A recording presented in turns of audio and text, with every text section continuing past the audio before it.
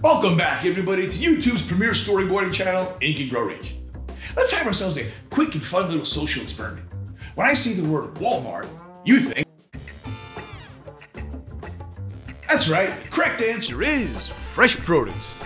Or at least it will be if Miss Jennifer Gardner has anything to say about it. That's what I'm talking about. See, Walmart has recently teamed up with our pal Jen to help steer the world away from their less savory reputation towards a new golden age of delicious, crisp vegetables. So, without any further ado, let's slap some lipstick on this pig.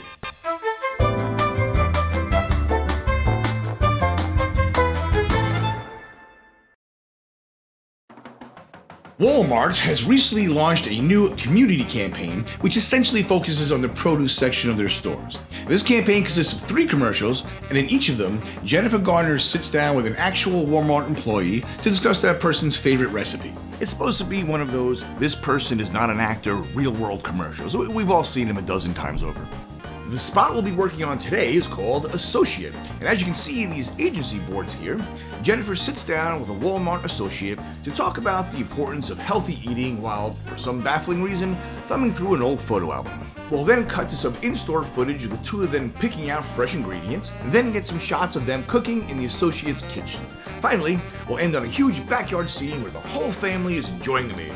Next up, I've got this huge collection of location photos which we'll go through as we draw, as well as this casting sheet with a single photo of said Walmart associate.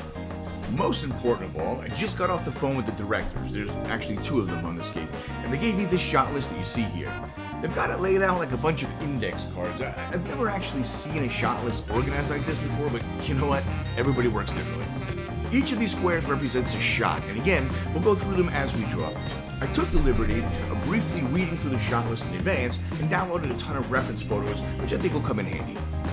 As always, I like to start by just churning out some very quick, loose initial sketches and try to get them in front of the directors as quickly as possible. So, let's get started with that. Okay, the first card in the shot list reads, "Wide shot, Jennifer Gardner and associate at a wooden kitchen table talking."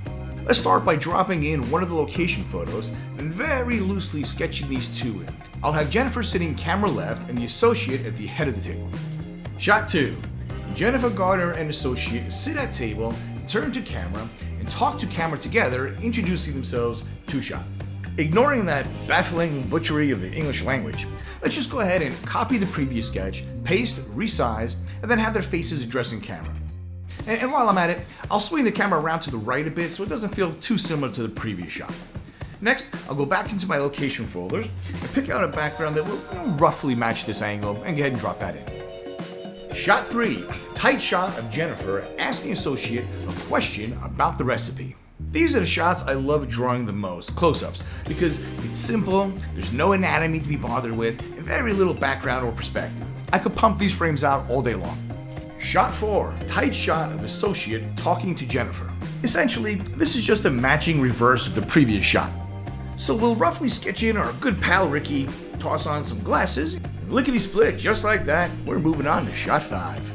Tight shot of associate showing Jen pictures on table of his family and his grandmother. Now, when they say tight shot, I'm going to assume that they mean a tight shot of the photo album. It would be super weird to cut from a close-up of the associate to another close-up of the associate, so I'm just going to go ahead and shoot this between the 2 of them, looking down at the photos. Shot 6, wide shot of associate and Jen walking down long aisle of fresh produce at Walmart, picking food out. I like these directors a lot, so I'm going to continue to ignore the curiously bad grammar. I was feeling a bit lazy at this point, so I popped open my stock sheet of women walking and just dropped 2 of them in place here. Yes, I know the associate is a guy, but in terms of body language, it really isn't going to matter much. Next, I drop my perspective point right in the middle of the frame and sketch out the produce section from there. And then boom, just like that, page 1 of the initial sketches is done. Moving on to page 2, we have shot 7, tight shot of fresh food, camera moving down the aisle with a dolly move, not side to side, but towards the food. Fresh onions, peppers, tomatoes, cilantro.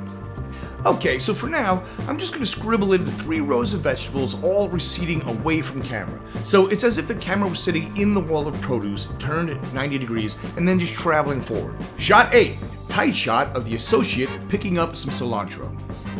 I went ahead and dropped that 1 photo of Ricky that we have down in the gutter here, just so I can have something to reference while I loosely sketch him in. And on the left over here, I've got him holding up a bunch of cilantro as if he were examining it. Shot 9. Wide shot, 2-shot, associate showing Jen cilantro bunch and talking about freshness and smelling it. Okay, so I feel like this one is pretty self-explanatory. I'm going to roughly scribble in the two characters, Ricky on the left and Jen on the right. Ricky is holding up that bunch of cilantro, and I'm going to have Jen leaning in slightly just to imply that she's smelling it. Next, I'll hint at the background and maybe widen out just a bit so they're not crowding the frame too much. Shot 10. Overhead shot. See reference of ingredients in bowls and starting to make empanadas. Okay, what they're referring to here is a link that I was emailed earlier to this website which teaches you the fine art of empanada making.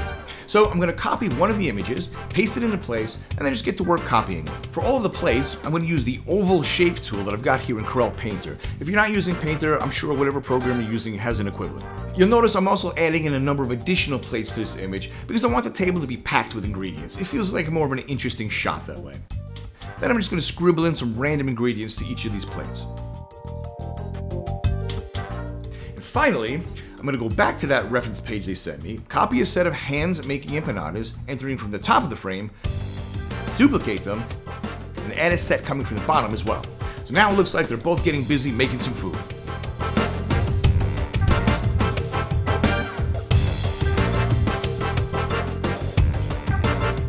Moving on to shot 11, a medium shot of Jen talking to Ricky while they are filling empanadas. Camera angle is from across the kitchen island. Diving back into that folder of location photos, I'm going to select a 3/4 shot of the kitchen and keep that at the top of my screen while I loosely sketch it out here. And with that out of the way, I'll rough in our two eager characters and just make it look like they're doing something at the island.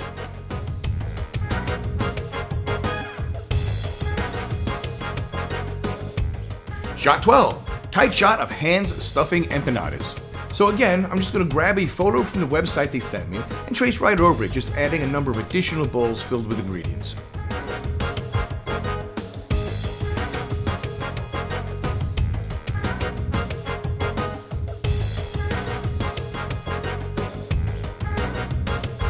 And that brings us to the end of page 2. It's a bit rough for sure, but I feel like it's starting to come together.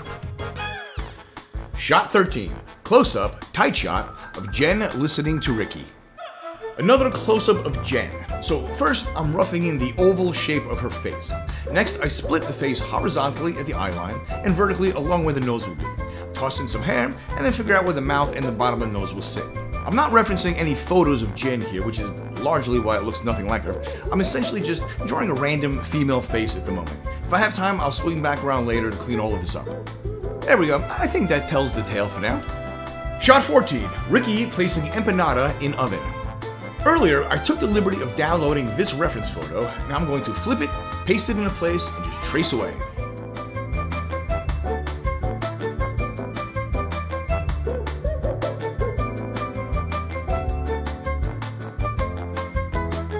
Shot 15, smoking empanadas coming out of oven, Ricky pulling them out. Okay, so this is just going to be a close-up of the baking tray with Ricky's gloved hands removing it from the oven. Okay, right about here is where things really started to fall apart for me. See, this whole time I had their shot list up on my screen and I was just going shot to shot. Unfortunately, I hadn't realized that I was zoomed in on the shot list, so this entire column of shots on the right here went completely unnoticed. Now I've got to backtrack and drop these additional shots into place before I can move forward. Rookie mistake, I know, but hey, what are you gonna do? And being as I'm going to have to revisit these earlier frames anyway, I decided to just go ahead and clean up a few of the rougher ones as I go along. Such as this close-up of Ricky holding the cilantro. It's a lot easier to just grab a reference photo, drop it into place, and trace it.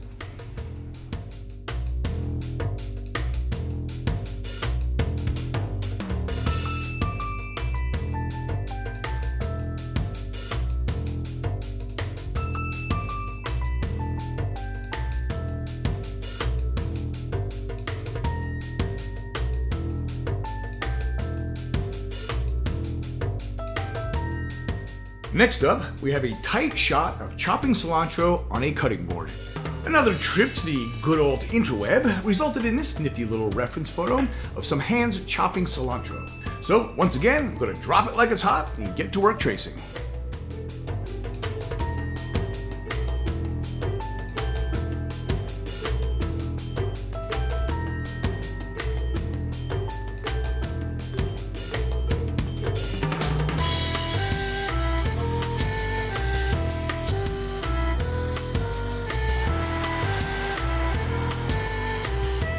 Next shot, Jen and Ricky, wide shot, placing ingredients in empanada and rolling them.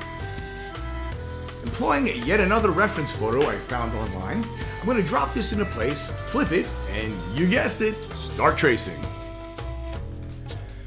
Now, the girl in this photo is grating cheese, and that's just not going to work for me. So, I'm going to draw her hands down here on the table, stuffing an empanada instead.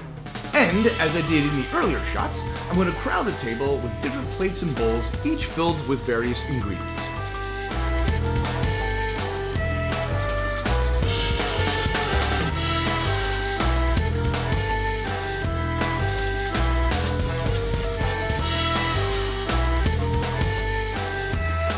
So by this point, I imagine my process is starting to become fairly predictable.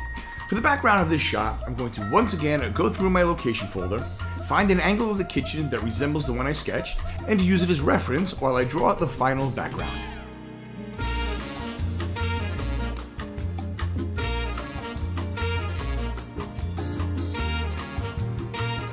The next shot, tight, beautiful food shot of empanadas with steam on a beautiful plate. Going back to the website that the directors sent me, I found this photo of a plate full of empanadas, which I think will work perfectly for this shot. You know, this might be a good opportunity to talk about the fact that ever since I started posting these videos and began sharing my method with people, I've been receiving a lot of criticism from viewers concerning just how much tracing I did. One person on Reddit commented, "Look, I get that you do what you need to do in order to get the job done, but aren't you afraid that the directors you work with are going to see these videos and realize that you're tracing?" I laughed and replied, "Look man, no offense, but the fact that you asked that question means you have huge misconceptions about how this job works. The question implies that me tracing photos is some kind of a dirty secret that I like to keep from directors. Nothing could be further from the truth. I routinely trace right in front of them, and in fact, directors frequently send me photos and tell me to just trace this picture. This job we're doing here today is a perfect example of that. These directors sent me the link to this website specifically because they wanted me to trace images just like this plate of empanadas. The only thing people in this industry care about is that you get the job done." Okay, next shot. Ricky putting empanadas onto table, shot from side of table as he leans in and smiles, placing tray onto table.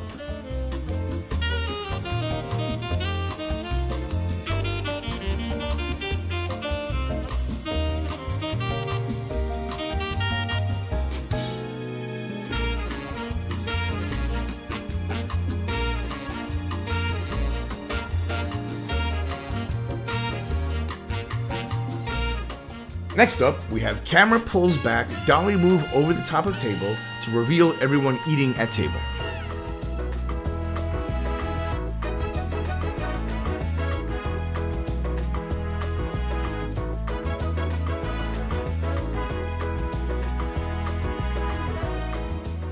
Getting close to the end here, we have wide shot of everyone sitting at table eating. Camera does a slow dolly push toward table from end of table. Camera just above table height.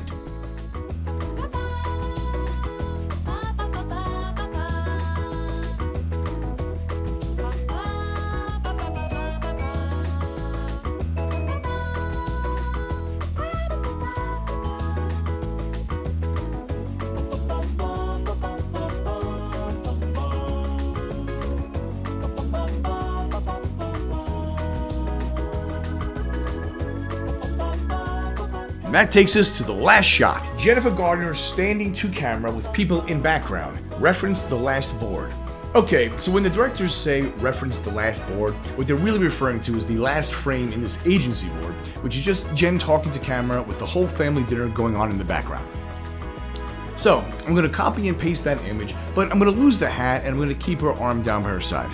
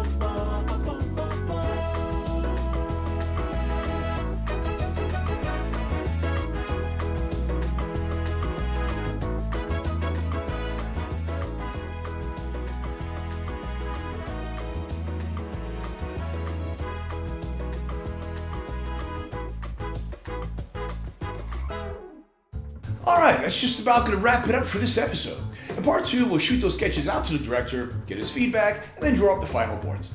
If you have any questions about what I did here today, or just want to tell me how much you hate me, drop on down to the comment section below and hit me up, Buttercup. And as always, if you found this video insightful or entertaining, and would like to see more of them in the future, go ahead and hit that subscribe button below. Until next time, this is Vinny Delay with Make and Grow Rich.